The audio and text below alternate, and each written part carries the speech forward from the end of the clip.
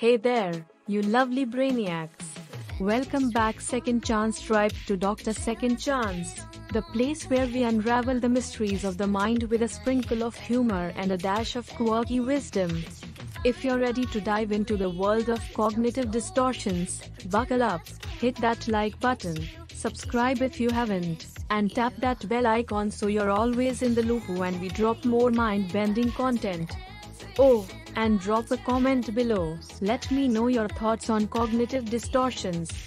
Are they like the little mischievous elves in your brain or more like the quirky sidekicks in a sitcom? Now, let's cut through the mental fog a bit. Cognitive distortions, what the heck are they?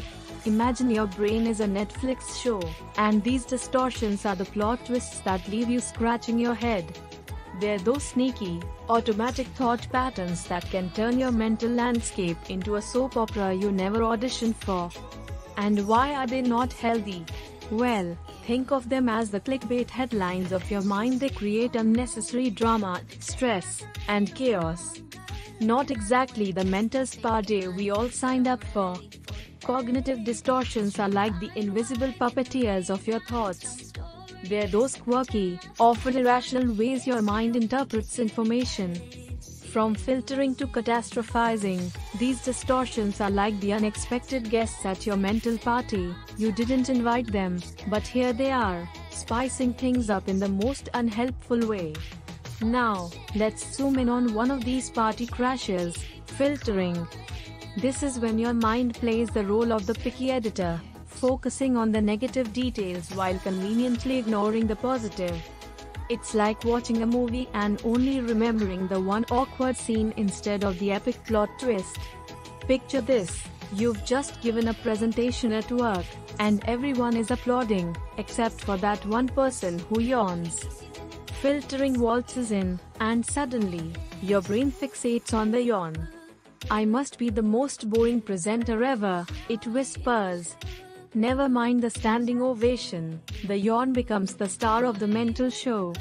So, how do we kick filtering to the curb? I've got two exercises that are not only effective but also as entertaining as a dance-off with your inner critic. Let's dig in. First up, we've got the highlight reel. Imagine your life is a movie, and filtering is the overzealous editor. Take a moment to mentally rewind and play a highlight reel of positive moments. It's like reminding your brain that your life is not a black and white indie film, it's a blockbuster filled with victories, big and small. Next, we've got the positive journal. Get yourself a quirky notebook, the more glitter, the better. Each day, jot down 3 positive things that happened. It could be as simple as finding $1 in your pocket or nailing a dad joke. Over time, you'll create a mental library of positivity, and filtering won't stand a chance against the feel-good archives. But why bother with these exercises? Well, reining in filtering is like decluttering your mental space. It means you're not stuck in a negative loop, you're creating a mental environment where positivity can thrive. Suddenly, life is less about the yawns and more about the standing ovations.